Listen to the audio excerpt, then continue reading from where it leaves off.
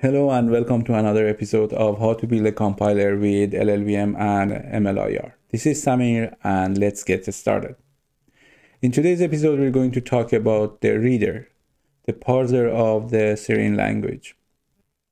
As I mentioned in the earlier episodes, I assume that you are familiar with some of the basic concepts in the compiler world, so I'm not going to describe and explain some of the things about parsers today, but just in case, let's go over a really brief overview of what is a parser. To put it simply, a parser is a piece of code which reads the source code in textual format and creates a data structure out of it. We call that data structure an abstract syntax tree. There's so many different algorithms to build a parser for different use cases. I'm not going to talk about them today, but I included a couple of links for you as a self-study. It would be really good to know about how, at least the famous ones, but it's not mandatory because most of the time you're going to use a library to create a parser, which we call a parser generator. Parser generators are quite common. Most of the languages use them. And basically what you need to do to use a parser generator is to describe your language, the different aspects of your language in a type of a grammar. Different libraries expect you to write the grammar in different formats like BNF and things like that. But you create the grammar, you express your language in that grammar, and you pass the grammar to the parser generator, and finally it generates a parser for you, which parse a language in that grammar. So they're really good. Usually, since they are battle tested and used in many different places, the parser that they generate are really good. And most of the generators can generate parsers in like using different algorithms. But in rare cases, you don't need to use a parser generator, and Serene is one of those cases. Since Serene is a Lisp and it's a Lisp language, the source code is already in, like, when you write a Lisp language, you're actually filling out a data structure. So your source code is already well structured, right? So you don't need to go over some of the like steps before you need to parse the language. Like, you don't need a lecture really. You can just, since there's a structure already in place, you can start parsing it into an AST. So that's what we're doing in Serene as well. We don't have a lecture. We loop over the input just once. The algorithm that we're using is quite simple. It's just the LL 1.5. The 1.5 is kind of a joke, but basically how it works is that we start from the outer left character, which is the first one, right? We read one character at a time, and the 0.5, like 1.5, is because sometimes we have to read two characters ahead. So in average, it would be 1.5, and we just loop over the entire source code and decide how to parse it. That's it, right? The time complexity of our parser is at best ON and at worst O2N. And it's at the moment, at this stage, it's not fully completed yet. It parses all the things that we need for the wiring of the compiler. So if you remember from the previous episode, our aim is to wire up a compiler with a set of minimal features that just compiles a source code to a target code, right? So we are missing many useful features for a language, but that's okay. We're going to add them little by little in the future. So let's see the source code and talk over the implementation.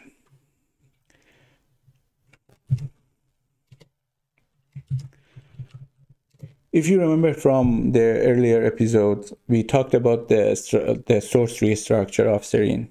So we have a directory called reader in Serene inside the include directory that contains the header files for the reader namespace. The parser contains two major pieces. One is the location related stuff, and the second one, which is the most important one, is the parser itself. So let's go over the location really quick. We have two data structures here. One is location and the other one is location range. Basically, what location does is to point to a specific point in the source code. For example, when we parse the source code, we specify the location of each expression in the source code using the location structure. And the location range is just a wrapper for location. So it contains two locations. One is the start and the other is the end. The location range, we mostly use the location range over direct location, because an expression in Lisp starts from a specific location and ends in a specific location as well. So it makes sense to know the range instead of just a starting point. We don't want to fall back to parsing the source code again when we want to raise an error or something like that. There's like several useful sorry, there's several useful functions, actually a couple of them, which are quite simple. Increase the location and decrease the location. Inc location, dec location. Increase location moves the location, the given location, which we pass it by reference here, by 1. And decrease location does the same thing, but obviously decreases the location by 1. We use these two functions in the parser to keep track of where we are in the source code. Let's have a look at the implementation as well. I don't think it's necessary, but just in case. So as you can see, the most important pieces are those two functions, and they're quite simple. They just keep track of the new line and increase the line counter and column counter. Same goes for the decrease location as well. Okay, now let's go to the important part. Important header file, sorry. The reader.h, the main entry point of the reader. So basically we have a reader namespace inside the Serene namespace, which that contains a reader class. Reader class is it's not a base class, but we have two parser at the moment, two readers at the moment. One reads from a string, the other one reads from a file. The reader reads from the string, from a stream of a string. The current character obviously stores the current character that we're parsing at the moment. I just use the initial value, which is kind of useless as a comma. As a comment. Input stream, obviously the input source code that we need to parse. By the way, I just realized that I'm using snake cases for variable's name here, but since we wrote the parser long ago, we didn't go by the style guide. We changed our style guide to use the LLVM like coding style. We have to use something like a camel case, which starts with a lowercase word for the variables names, but it's okay for now. I'll probably change it in the future. We have a function called get char, which, as you can guess, it just reads the next character and returns it. The most important thing about the get char is that if we pass skip white space as true, it's going to skip all the white spaces till it gets to the next character. OnGet char basically unreads the current character. Why? Because sometimes we need to go back and provide the kind of let the reader function to read that character. We will get to that in a bit. Another function here is valid for identifier. That is quite simple. It just gets a character, check whether it is a valid character to be used in a symbol. If it is, return true, otherwise false. AST, again, simple enough. This is the actual output of our reader, which we're going to return eventually. So here's the important part. We have 4 different functions. We call them reader functions. Each of them reads a specific type of expression from the source code and creates a node. What is a node? I'm going to show you in a bit, but it's an abstract node in our AST tree. The public interface of this class is quite simple. Create a reader and set the input. Sometimes we don't have the input when we want to create the reader, but that's not important for now. Oh, by the way, if you don't know what a string ref is, you need to take a look at LLVM documentation. There's a long section on, I can't remember the name, but basically they describe the different utilities and different types that LLVM provides for like ESOP programming. A string ref is one of them, quite useful, just like a reference on a string. But make sure to check out that documentation page. I'm going to put a link somewhere on the screen for you later. We have a read function, which is the main public function on the reader. It parses the source code and returns a result of an AST. What is a result and what is a AST type? I'm going to talk about that briefly in a couple of minutes. And finally, to a string, that is quite obvious. I need to change the name here actually to dump instead of to a string, because to a string kind of imply that it has to return a string, but it in fact writes into the std out. So it's not a good name. I have to change it to dump. Actually, let's do, oops. Yes.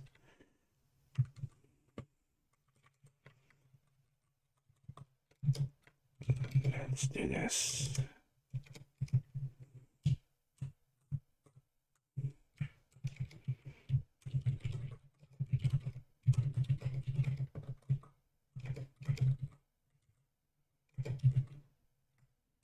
Just for future reference.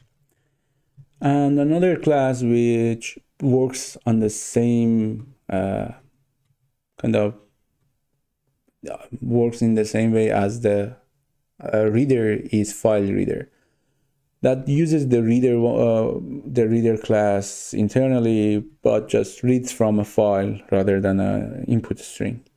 Same interface, doesn't matter. We didn't use any abstract class or anything. We just because there's just one public function. We don't want to, I didn't want to bother with abstract classes and stuff like that.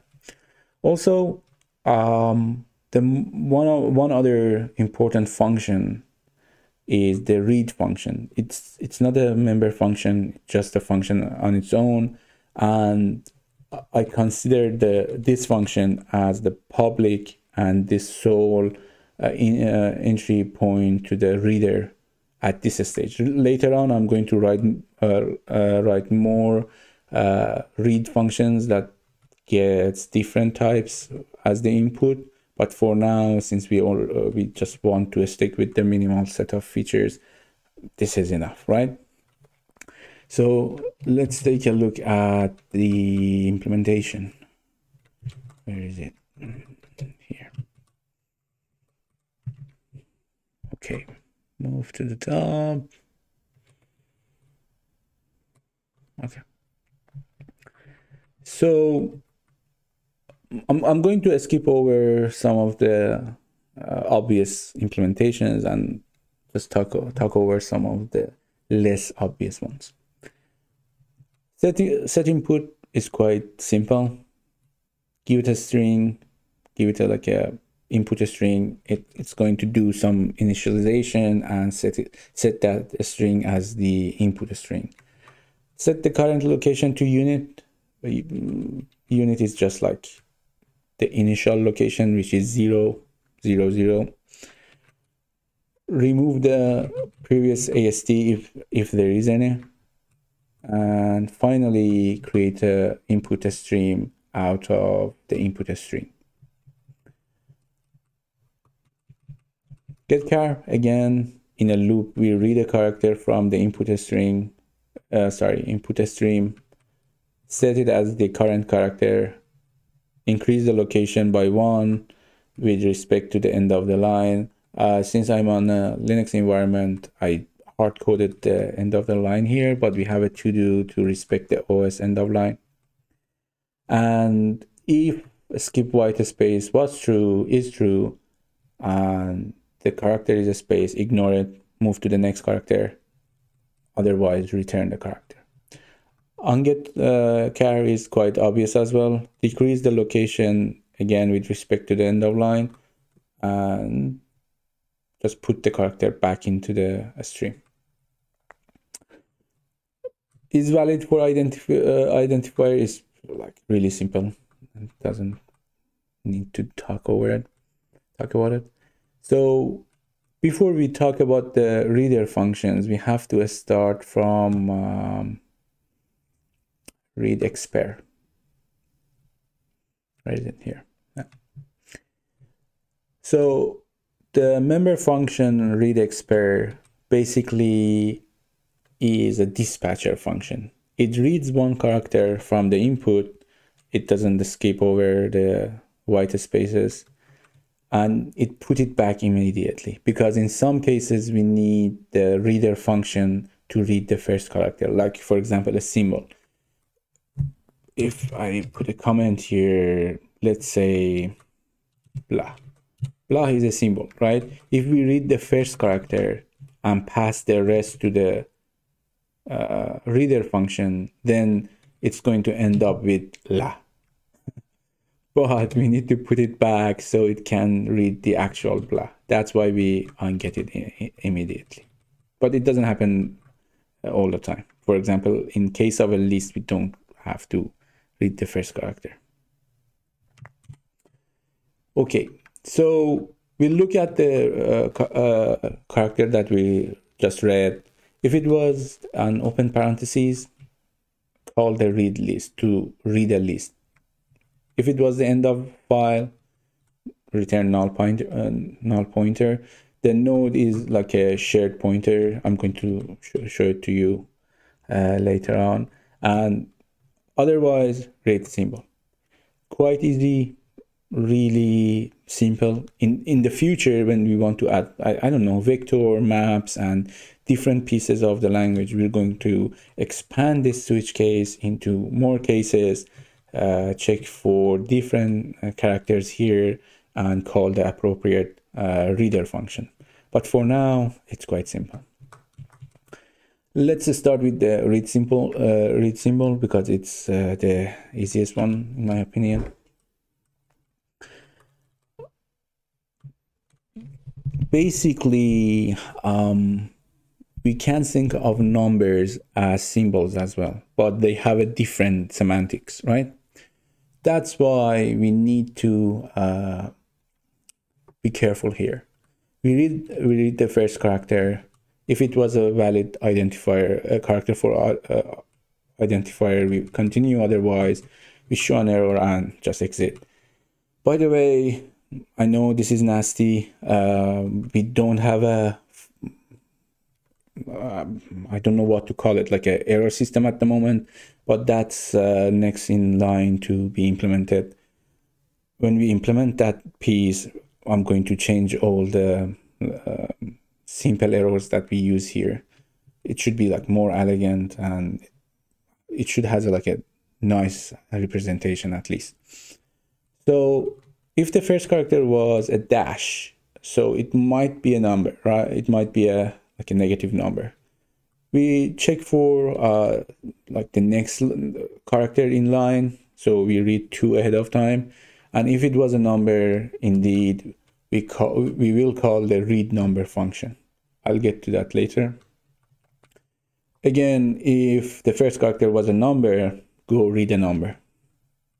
Otherwise, create a location range and set the starting point at the current location. Read the entire sequence in a loop. And if it wasn't empty, create a symbol out of it. So this line is kind of important here, right? I zoomed out a lot, so it breaks when I when some hints has to be shown on the screen. But anyway, this is how we create nodes in our AST. The symbol class from experts is a class representing symbols in our AST. It gets a location almost, all of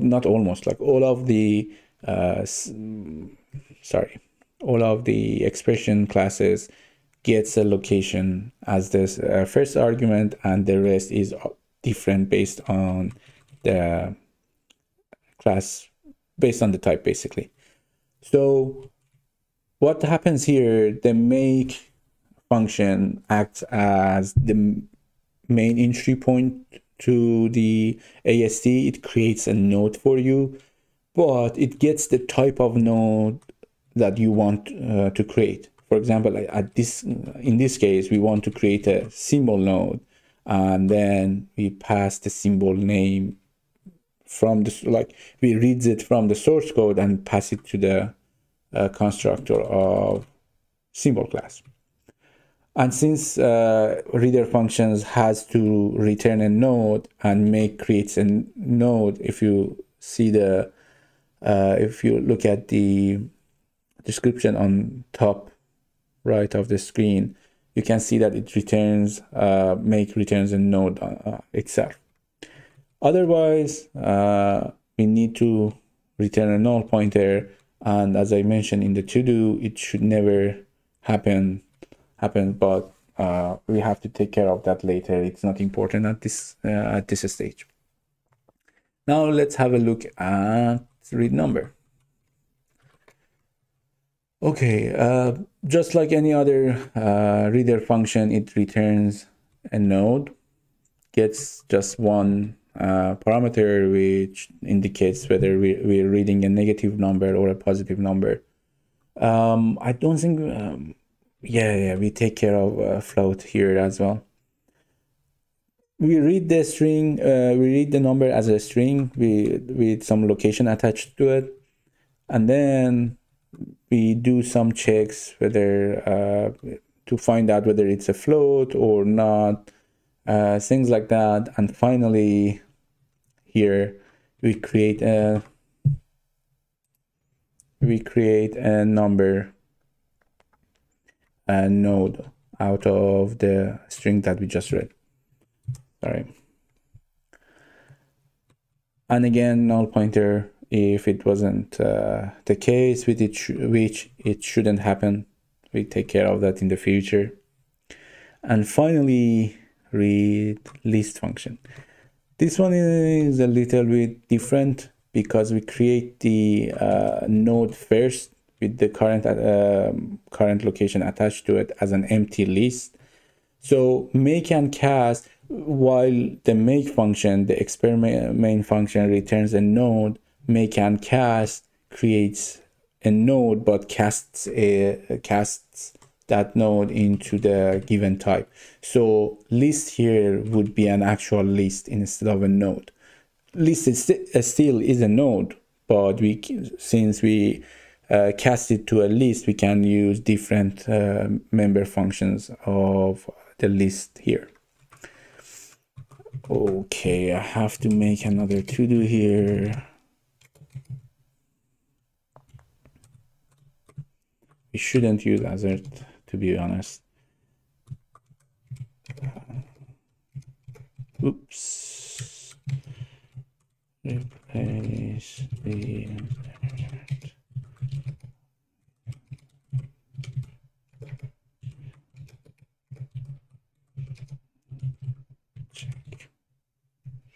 Okay. Because assert is just debug only, and it won't make it to the release build, so it would be pointless to check to have this check here in an assert form. We have to have an actual check and fail if it was the first character is not an open parentheses. So what happens here is we read a character. If it was the end of line, it means that we reached the end of line while we were parsing an open list. So it never closed, the user never closed the list. So it's a problem. It's an error we have to raise. And if the character was a closed parentheses, it means that, okay, we just finished with reading the list. Let's create a list and return it.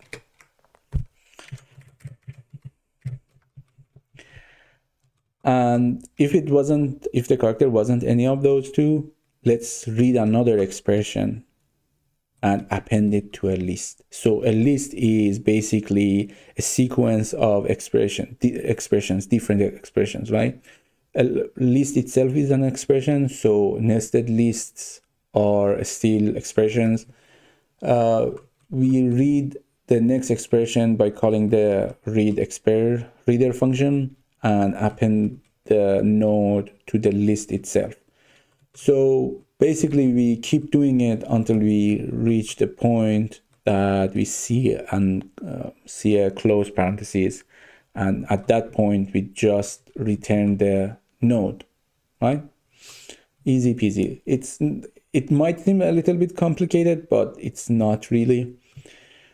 So that was kind of the entire reader beside the read functions. The read function is the most important one.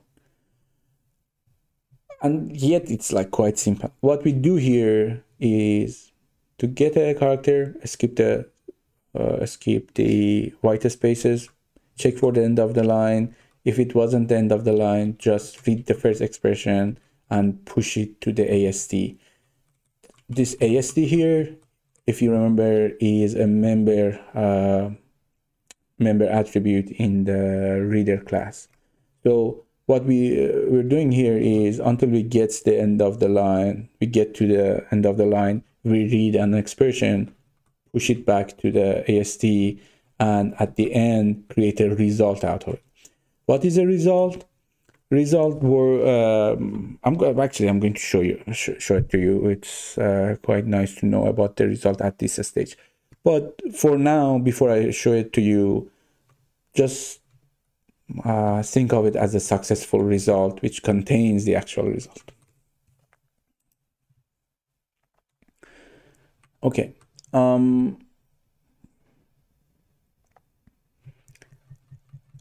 ToString is quite easy as well.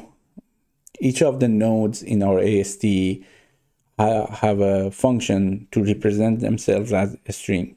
We loop over the AST and basically call that to a string function on each node and print it out somewhere. Actually, hang on a second. Are we using the toString at all? Oh yeah, this function is redundant. We need to remove it. Now I remember that I added another function to do this. It's not important at all. We can get rid of this function entirely, which I'm going to do after I stop recording. The read function on the file reader is kind of similar as well. The difference is it reads the implementation from a reads the input from a file and create a reader out of it and call the read function on the reader class itself. Easy. Again, we don't need this one as well. We can remove it. The destroy is not important. And finally, the main entrance, which is the read function. Creates a reader, set the input, reads it, and return the AST. Sorry. Easy. Now let's have a look at the result first. It might be a little bit overwhelming, but basically what it is, it's if you're familiar with functional programming, it's like a monad, like a what does it call, like a maybe monad, but it's a little bit different in implementation. You can read the comments here later on, but simply result is an object that gets two types. The first type is the type of the value that it wants to hold when it's successful result. Otherwise, the second type is the type of the value that result needs to hold when it is not a successful result. The implementation here is not that important, but basically we use a variant which is like a union here, and then we have different implementation of a different function that puts the different value in that union. Like the success function gets a value of type T, put it in the variant as the successful type, like the variant 1, 0, not 1. And error is basically gets the second, gets a input of type E and put it as the second type in the variant.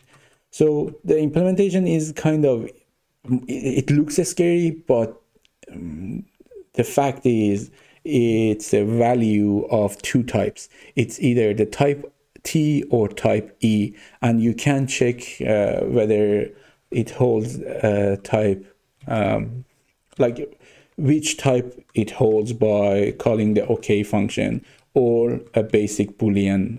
Use it in like a as a if conditional. It will tell you which one it holds, and you can get the actual value by calling get value or get error. Like it can return a reference or a movable reference or whatever. That's the result part. And just to show you quickly what AST is and what node is. Oops. Sorry.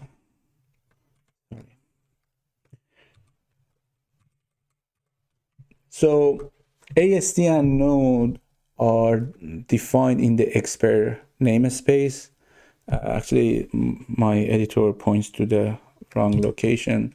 So let me show it to you, not here,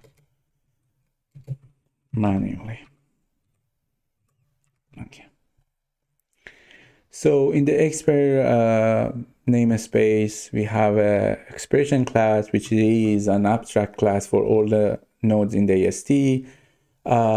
Node itself is a shared pointer to an expression. Expression is an abstract class, so it can be a number, it can be a symbol, a list, or whatever thing that we have. We have several more types in our AST that the reader doesn't know about them, but the semantic analyzer knows about them.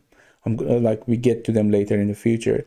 And some other types, for example, maybe node is just a result type of node, and error tree, I just show you the result. So the successful case would hold a node, otherwise an error tree. And AST is a vector of nodes, simple as that, right? Also, maybe AST is again a result of AST as a success case and error tree as the failure case. It's quite simple, but how our AST works, that for another episode and not today. So let's go back to the reader here. As you can see, our reader is at this stage quite really simple. We have some test cases for it in SRC tests, reader, and reader test cases. You can see how we might use the read function, pass a string containing some expression. It returns a maybe AST. If it wasn't a failure case, we have to fail the test. Otherwise, we get the value by moving out the actual value from the maybe AST to AST and then do our testing. By the way, this toString here refers to the toString method of the node and not the reader, just to make it clear. Have a look at the test cases. They're quite simple. There's not much because the reader is quite simple at this stage. It will show you how to use the reader on your own. I wanted to show you one more thing. Okay. So if we go to a terminal, so I didn't talk about the Serene C file itself just yet, because it contains some details that you shouldn't know at this stage. It's going to make you, it's going to confuse you, but just to show you how to use the reader. So you already know about the builder script. If I run the builder and pass it